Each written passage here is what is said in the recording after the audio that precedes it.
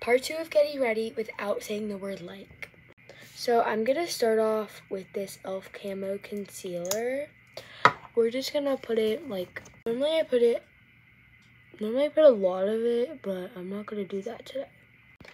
I'm not planning on doing a lot of makeup today, just because it's gonna be a chillax day with me and my friend. And we're hoping to have a sleepover, but church is tomorrow, so we don't know.